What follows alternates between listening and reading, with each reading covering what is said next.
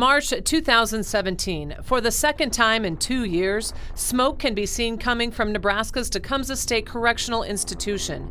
2 inmates killed during a disturbance inside the overcrowded prison. Oh, I'm so worried for my brother. There's murderers in there. Dakota's brother is an inmate. We're not revealing her last name to protect his identity.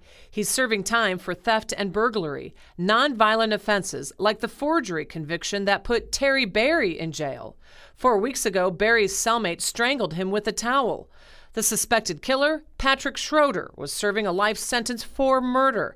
Dakota worries her brother may face a similar threat. They placed him in Tecumseh State Penitentiary. Maximum security.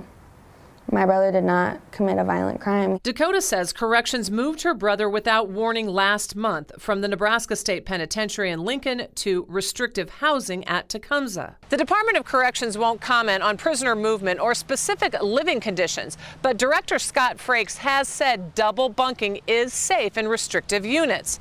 Inmates, as you can imagine, disagree. In a letter to us, one inmate in segregation says he shares a cell built for one person. This creates a dangerous environment, he writes, creates a lot of stress.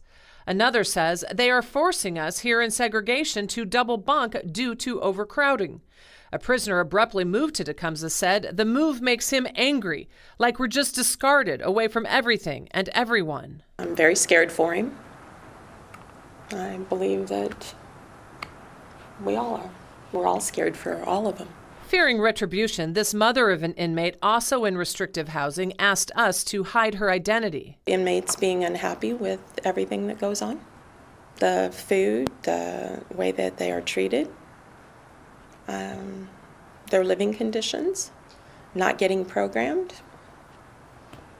I think that all of that has a play in it. The mothers of prisoners say their sons describe unsanitary living conditions. It's prison, but they feel it should be livable. Inmates dying for one reason or another, whether it's legitimate or not.